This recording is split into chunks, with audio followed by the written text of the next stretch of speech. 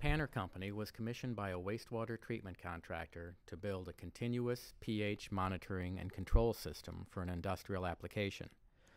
The system is mounted on a polyethylene skid for easy transport and installation. It consists of a 275-gallon Snyder polyethylene tank with inlet and outlet ports for pH imbalanced wastewater. This wastewater is continuously measured, mixed, and adjusted for pH before overflowing to a sewer discharge. A Signet pH electrode is submerged in the wastewater and sends its signal back to a Signet Model 8750 pH controller. The controller is mounted in a NEMA-rated fiberglass enclosure. The controller contains relays which are programmed based upon the measured pH value.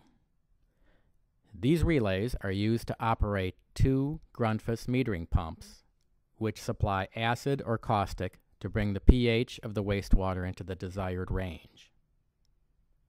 Completing the system are two intermediary storage tanks designed to store wastewater during the peak generation times while bleeding it at a slow rate into the treatment system.